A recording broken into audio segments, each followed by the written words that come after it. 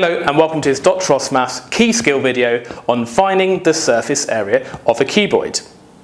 Now the surface area of a 3D solid is just the total area of all the faces. So imagine that you were buying some wrapping paper to wrap a present which was in the shape of a cuboid. The surface area would tell you how much wrapping paper you would need to cover all the faces of your present. So all we need to do is just find the area of each of these faces and then just add them up. So we could possibly number these if that's going to help. So this could be face 1, face 2, face 3. Now what's the area of face 1? Well, it's a rectangle, and the area of a rectangle is just the length times the width.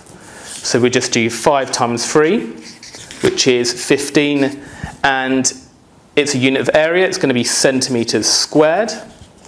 What about face 2, like here?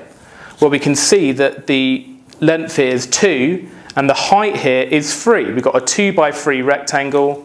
2 times 3 is equal to 6 centimetres squared. And then what about the face at the top? Well, we can see that this length here is 5 centimetres, and then this width here of the rectangle is going to be 2 centimetres.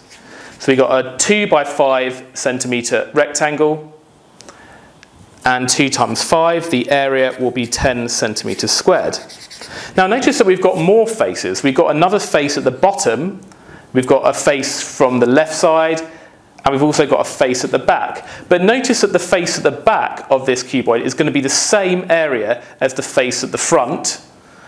And then the rectangle at the left, that's going to have the same area as the rectangle at the right, by symmetry. And the rectangle at the top is going to be the same as the rectangle at the bottom. So if we were to just add this area so far to find the total area so far, that comes to 31 centimetres squared.